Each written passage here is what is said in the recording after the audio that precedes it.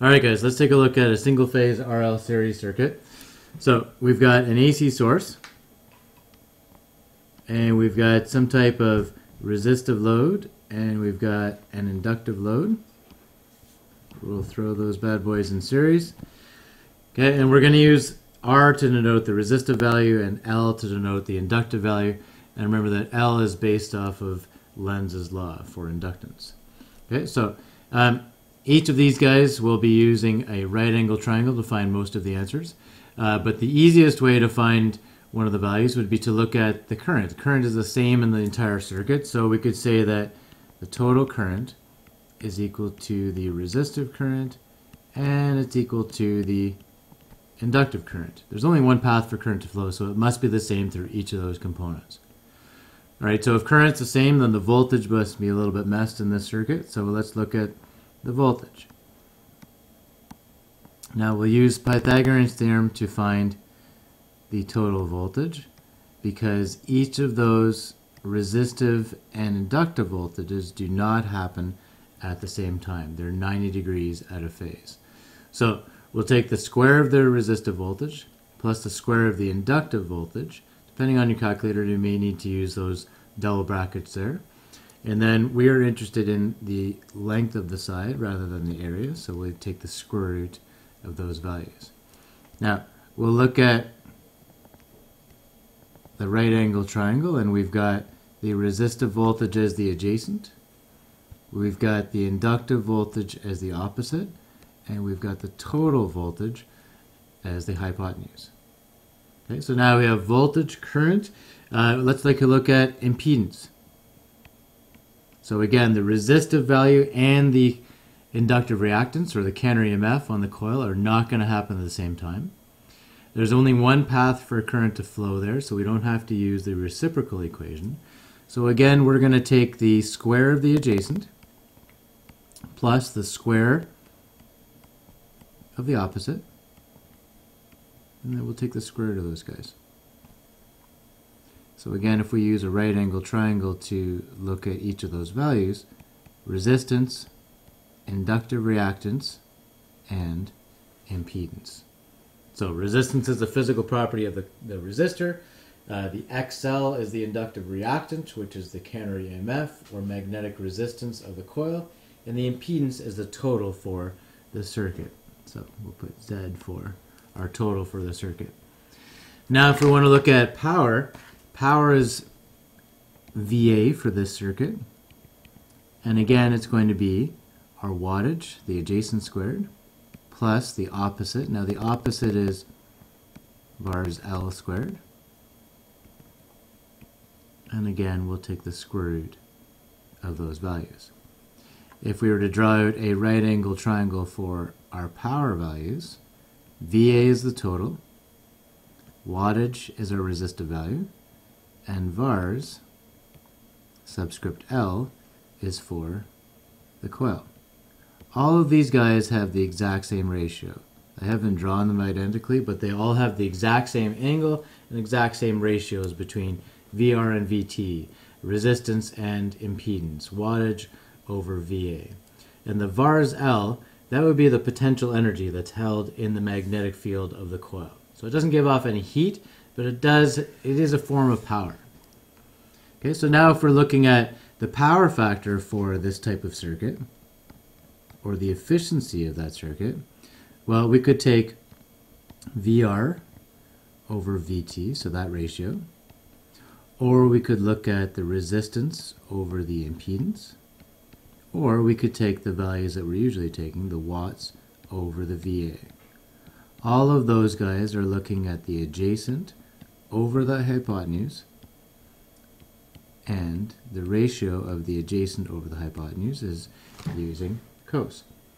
So if we need to find that angle and we know the power factor, then we can take the inverse cos of any of those ratios of the power factor. Okay. In the background, we always have one more equation there, the inductive reactance, so that's XL is equal to 2 times pi times frequency times L. And XL is always an ohmic value. Okay, so let's take a look at an example now. For this guy, we have the single-phase RL series circuit, and I've given you a few values. I've given you the voltage across the resistor, and I've given you 3 decimal places, so it looks like I'm looking for a specific current there. So the first step there, seeing as we know that current flows in one direction through all of these components here, well, the first thing that we might want to do is be to find the current in the circuit. These guys, voltage, current, and whatever form of resistance, always provide us with Ohm's law. So in order to find that first value, we can take the 70.149, that voltage, divide it by our 67 ohms, and that's going to provide us with a current of 1.047 amps. Okay, now we can bring that current right across. That value is here, 1.047 amps, and that value is here. Right? Total circuit current, resistive current, and inductive current are equal. Okay, that was our step number 1. Now to make things easy, it looks like we have an inductive reactance value of 93. We've got a current of 1.047. So now we can find our inductive voltage by multiplying 93 ohms times 1.047. And that provides us with a voltage here of 97.371 volts. That's our second step. Okay, so now we found each of the Ohm's law values. And we've got 70.149 volts. And we're going to have to square that value plus 97.371 squared. Take the square root of that. And going back to this equation here, right? So we're working off of that voltage equation. So we take the resistive value, 70.149 squared, plus our 97.371 squared, take the square root, and we find that the total voltage is 120 volts. So that's why I had that 3 decimal places there. These guys will always be at 60 hertz. No reason to screw up on different frequencies here. Okay, so now we've got 2 values now, 120 volts and 1.047 amps, and now we can find our impedance, because any 3 of those guys will be Ohm's law. So our third step here was to find our total voltage. And now we'll just use Ohm's law, 120 divided by 1.047 to find our total impedance of 114.62 ohms. A quick way to double check your values here is that your impedance on the series circuit will always be greater than the largest value. Okay, and if we take the 67 squared plus the 93 squared, take the square root, you'll find a value that's very close to the 114.62 ohms. Okay, now we've got all of the power values there. If we wanted to add in a few equations here for power, well, for single phase, power is always equal to voltage times current. Power is always equal to I squared times R, or I total squared times Z, right? Just take in any of the resistance values, Z, R, or XL on any of these equations. And we can also use V squared over R. And if we were in the total value, then we would use impedance. If we were in the coil value, we would use XL in place of the resistance. So all of these guys, for the VA, the power, and the VARs, we can just take, in this case, the 120 times the 1.047 amps, and we'll find that we find a total VA of 125.64 VA. If you take the 70.149 volts times the 1.047 amps, you get a wattage value of 73.446 watts. If we take the 97.371 volts times the 1.047 amps, remember voltage times current, then you'll find a VARS value of 101.947, and the units for that is VARs L. Okay, there's no capacitor in there, so we leave the values for the capacitor out. And now we can find the power factor. We can find the power factor with a number of equations here. We can look at the ratio of voltage resistance over total voltage, resistance over impedance, wattage over VA. Okay, so any of those values, let's just take the wattage over the VA. 73.446 watts divided by 125.64 VA, and your calculator gives you a value of 0.584, which tells us that this circuit is 58.4% efficient.